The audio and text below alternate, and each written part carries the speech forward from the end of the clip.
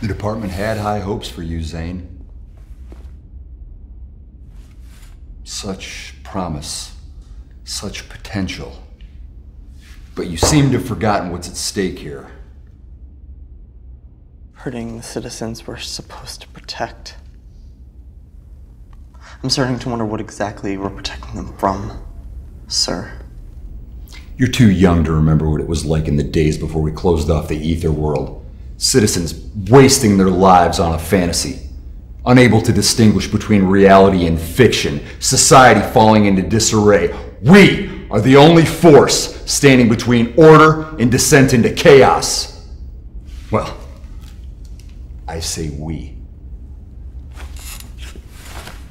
You'll be surrendering your badge, of course, after that treasonous little act of open rebellion.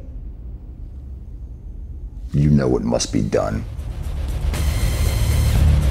Let's say reality's a game. You either win or you lose.